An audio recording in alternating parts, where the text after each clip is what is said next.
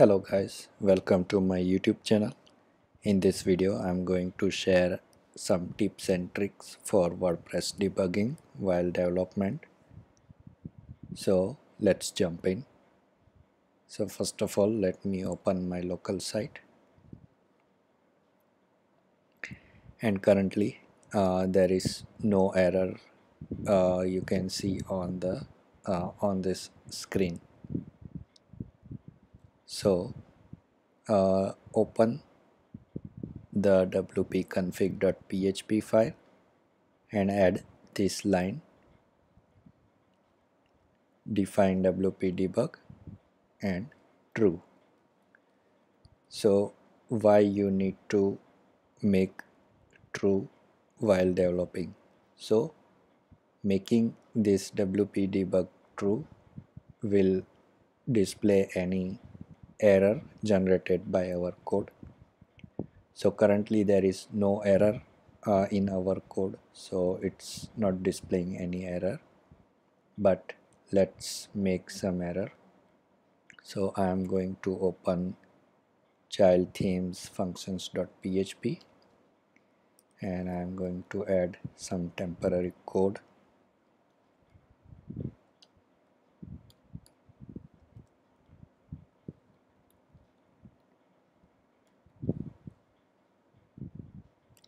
So this should generate a notice. So as you can see, this is generating a notice, and as we have enabled wp debug, that's why it is displaying notice over here.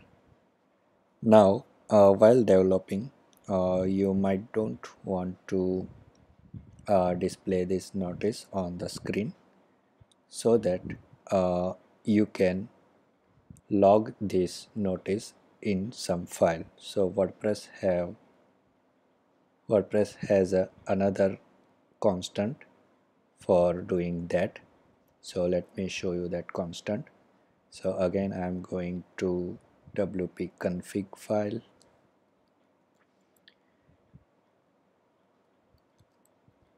and there is a constant called wp debug log.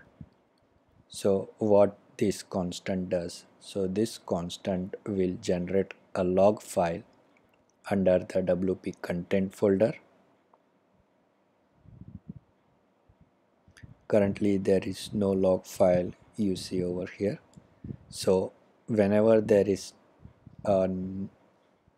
any error generated by your code, it will generate a log file under the wp content folder.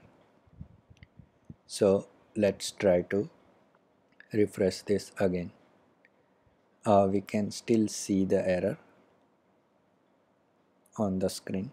Now as you can see, there is a new file we can see over here, which is debug.log, and in that file you will see the same error.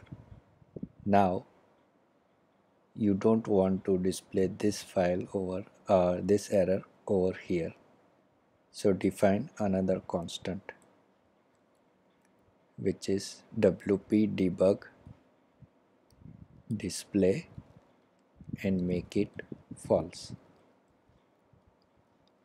So this will prevent any error message to be displayed on the screen, but it will still keep logging into this log file. Now let's say I am adding a code.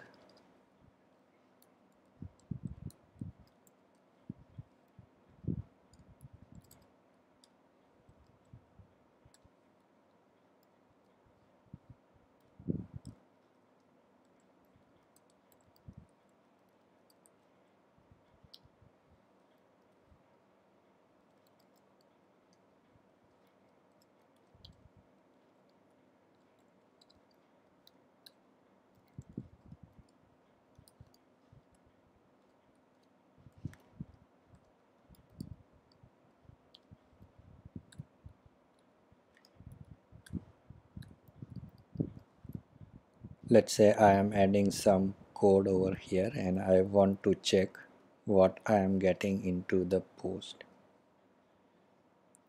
So I will do printer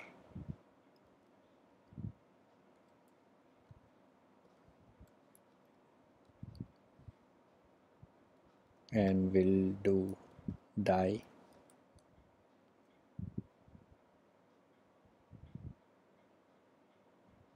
So I am getting this result by doing printer. But what if I don't want this to be printed on the screen but still able to debug? So for that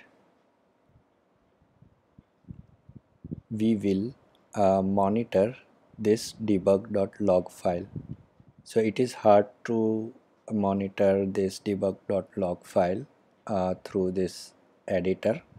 So what we are going to do is we are going to monitor this file from the terminal, so that as soon as any error happens, we can see that error on the fly. So for that I am going to my terminal and I will go to the wp-config folder of my site.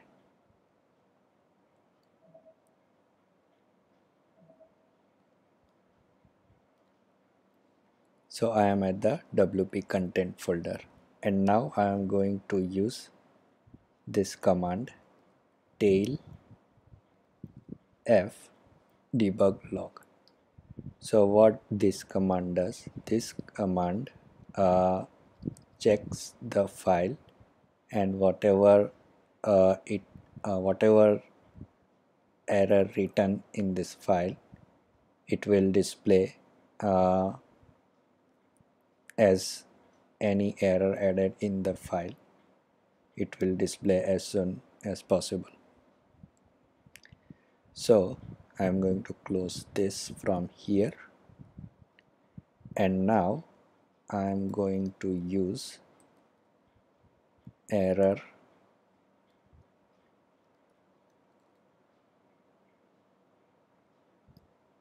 underscore log, and in this error underscore log I am going to print r this variable, and while using printer in error log we have to define second parameter as well as true. So now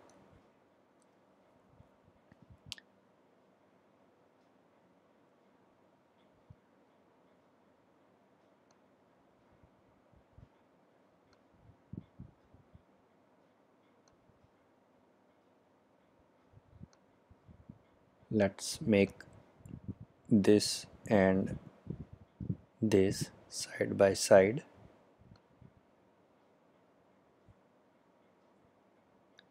I'm going to refresh this page, and as you can see, it adds our debugging code. So this is how you can debug your code on the fly without making any page break. Also it will display the notice as well.